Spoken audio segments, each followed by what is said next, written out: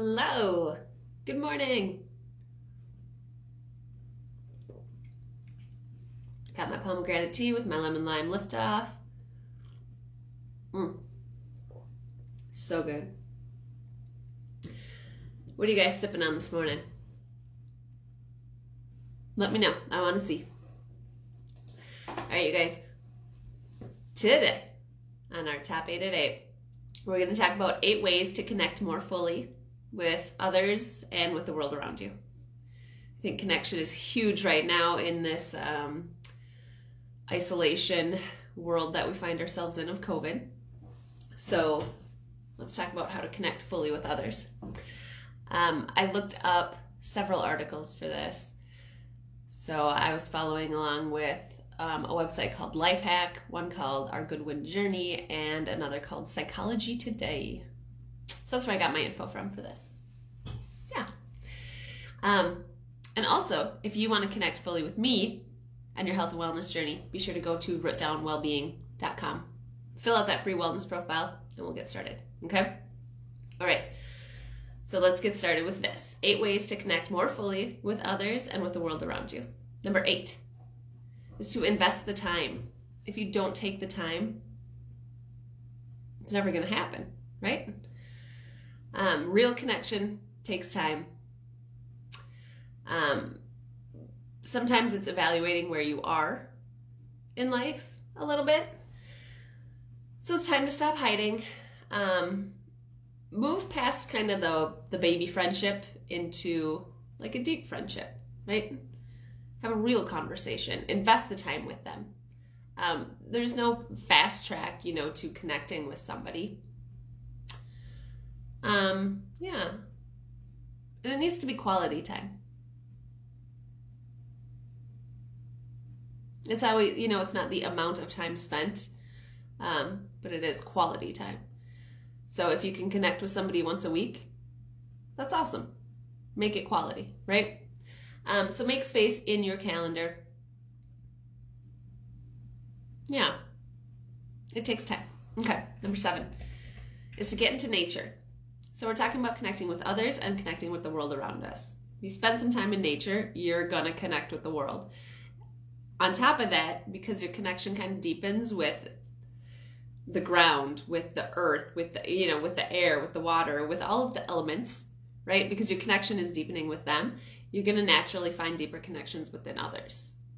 It's just how it works. So start looking around. Even if it's on your commute to work, look around at the trees for a second as you're driving. Look around at the snow today. Yeah? Go outside, touch the snow, touch a tree. If you're in a nice location, I'm jealous, and touch the sand, right? Put the sand beneath your feet. Put the grass beneath your feet. Feel it. You usually feel a lot more grounded when you're connecting with anything outside.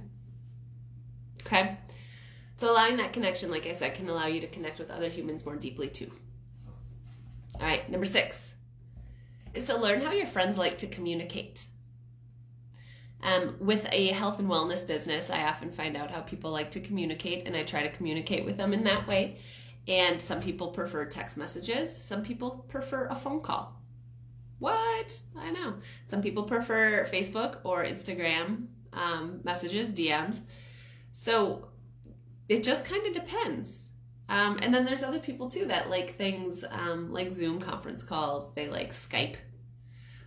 They like, what else? Like Slack or Voxer. Those types of apps, right? So it just kind of depends. So have you ever asked your friend or your family member how they like to communicate? Like, would they prefer a text message? Or is that just you texting them because that's what you prefer? I mean, it's a little give and take, right? It can work both ways. But, yeah. See what they enjoy doing. Snapchat. There's another big one I just thought of. Some people love communicating by Snapchat. Granted, a lot of Snapchat is just like, here's a picture of my, I don't know, nose spray. I don't know. Here's a picture of like something random. At least for little kids, I've noticed, like, not even little, teenagers, they just take a photo of the weirdest thing and send it to their friends, and like that's the cool thing to do. That's beyond me. But hey, they're communicating, they're laughing, they're having fun with each other. Great. Anyway, you might have to learn something new. You might have to go back to something old to see a deeper connection with a friend. Maybe that means learning a new app on your phone. There that is. All right, number 5 is to be courageous.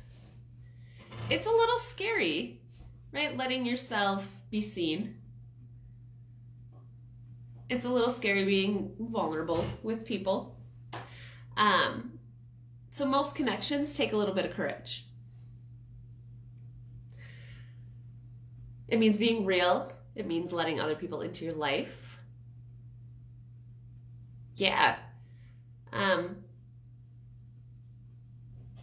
Talking, sharing, opening your heart. It all takes courage. Absolutely. Be brave, jump in, walk through the door of friendship.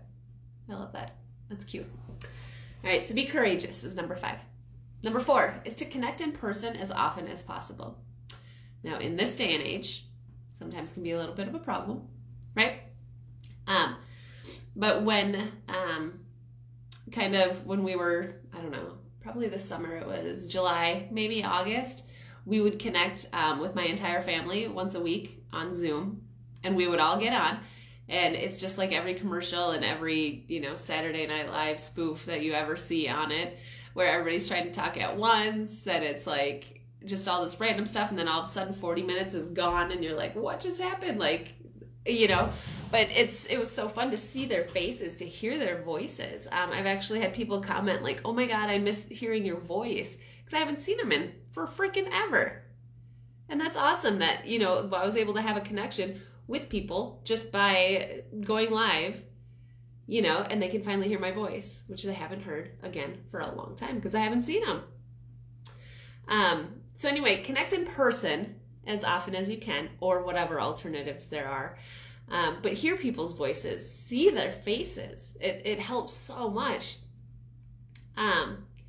Nothing really beats hanging out with somebody in person. So yeah, connect in person. Number 3 is to drop your ego. Don't pretend that you know everything. You don't know everything. You are human. Nobody knows everything. So drop that ego. Usually when we're talking with other people, we want to show that we're educated, that we're knowledgeable. And it can be really hard for some people to admit that they're learning something new for the first time. Their pride, their ego gets involved, right? There's a lot of leaders in the corporate world and in business settings that have a hard time with taking advice. They feel they should know everything. They feel they should know more than their employees. And that's just beyond me. That's insane. It's hard to expose their personal weaknesses. They've built themselves on being like this strong person that knows things, that's how they got to the top. It's like other people know things. Like just listen to other people. I don't care if they're an expert in a field or not. Most of the time when I meet somebody that's very, very educated, they're not very personable, right? That's great. They have all this book knowledge, but they don't have the other types of knowledge that I seek usually. So it just kind of depends, right? But don't pretend that you know everything. So be aware of your ego. Work on preventing that from controlling how you behave. And just be willing to learn from others and take advice. Doing that is going to help you connect with others. Yeah. Okay, so that was number 3. Number 2 on our top 8 ways to connect fully with others and with the world around you is to take time to be healthy and whole. If you're allowing others in, you're being courageous enough to make real connections, you want to be healthy and ready for those friendships. Having like a new friend can feel really weird and really, I don't know, junior high when you're in your 30s and 40s. A little over a year ago, I found one of my favorite people in the world in a yoga studio. We were doing 40 Days to Personal Revolution, and I was crying in front of people, and she stood up and she gave me a hug, and she like gave me her number, and she was like, I hope this isn't weird. And it was like, it was perfect, but it was a little weird, right? Because we were like, I want to be your friend. So it's a very strange thing. But again, being courageous and just that willingness to connect with somebody really goes a long way. So anyway, that's kind of a segue, but friendships can be hard because two imperfect people, right, are trying to build a connection with each other. So taking the time to invest in yourself and be the best version of yourself can help to connect with others because you feel good inside. You feel whole and complete, which you are all the time. I know sometimes we don't feel that way, but you are always complete. You're never broken. You can't be fixed. You are whole exactly as you are. You can work on things. But anyway, if you feel that way, that's when you're going to bring your best self to others. And that's how you can help deepen the connections. So yeah, number 1 is to not hide the real you. Be you. Be that vulnerable, perfect self of yours. Okay? Again, meaning you are exactly great, exactly as you are. So again, you might have to be brave, courageous, get out there, make a friend. You might still be tempted to hide behind everything, and that's okay. Let glimpses of your real self be shown. Yeah, a lot of us put that mask on a lot of the time. It is hard. It really is hard to share that person, to share exactly who you are inside. But be willing. Just be willing and give it a try. Find somebody that you know, love, and trust, and just try letting your real self show. I can't remember what movie it's from, but they're like, let your freak flag fly. Let your freak flag fly. Like, just be you. Look at it. I got this crazy hair going. I'm not sure what's happening here. I got this pajama sweatshirt on. Dom's old skateboard sweatshirt. I love it. I don't know. This is me, guys. So I want you to be you too, because I want to get to know the real you. So does everybody else, because you're absolutely awesome. So anyway, those are my top 8 ways to connect more fully with others and with the world around you.